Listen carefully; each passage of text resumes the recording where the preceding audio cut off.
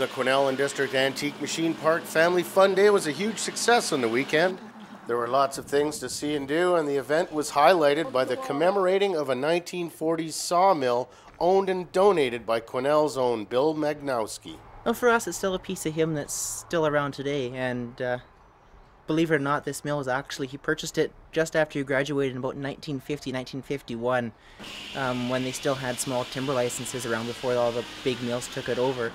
And he cut quite a few boards for the mills themselves, but he also built every building and his house with this mill.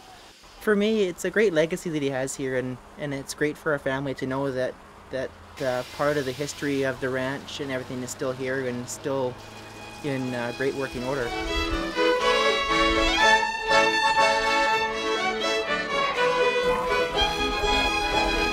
Yeah, they will.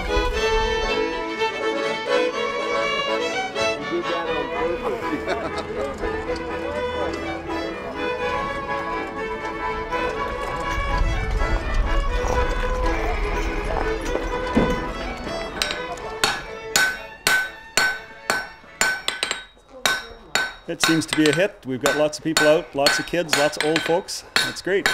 Our ancestors figured all this out hundreds of years ago, so we should be able to figure it out. It's not that hard. Yeah, we had little kids here interested in it and that, so who knows, some of those little girls might get into knife making or blacksmithing or something. Oh, I'm sure it'll happen again. There's lots of interest in the community in it, so it'll come around again. I hate to see the old stuff destroyed. I'd like for young people to see it, maybe learn a little bit how you had to do it. How do you feel when, you know, you're talking to a kid and they actually get it, you see that excitement?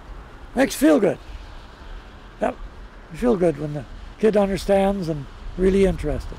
Definitely looking for more members, especially people that would like to restore a given article. They can come and work in the shop on their own time scale, and they're certainly welcome.